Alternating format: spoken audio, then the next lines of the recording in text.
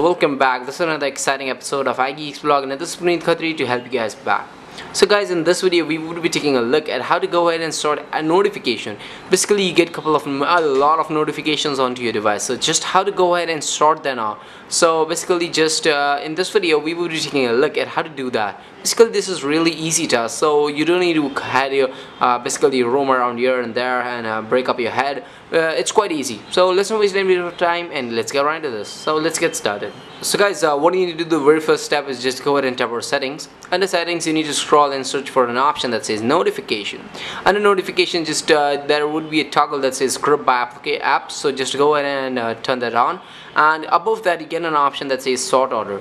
So if you want to receive the notification by recently, like if you get first a notification of Facebook, then of Twitter, then of mail, like any of the mail, whichever it is, so it would show in that particular order. First would be mail, then Twitter, then Facebook.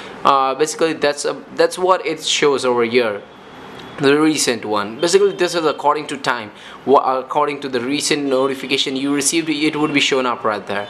And the second option you have, that is manual. So manually you want to sort these all notifications. Now again, if I go over here, you see it's in the manual order. First App Store, then WhatsApp, like whatever couple of options or whatever sort order you have selected up right there.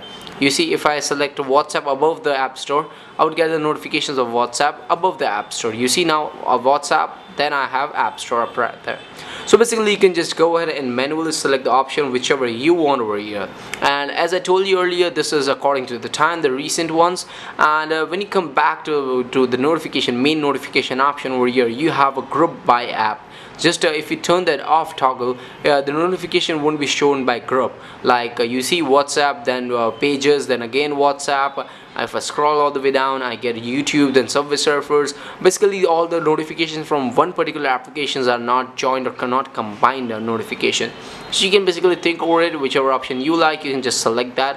Alright, so guys, this is the end of this video. So now we are at the end, and I think you enjoyed this video. If then, please do make sure to give a thumbs up to this video, subscribe to iGeeks Vlog, the animation is up right there, and I'll talk to you guys later in the next video. Peace.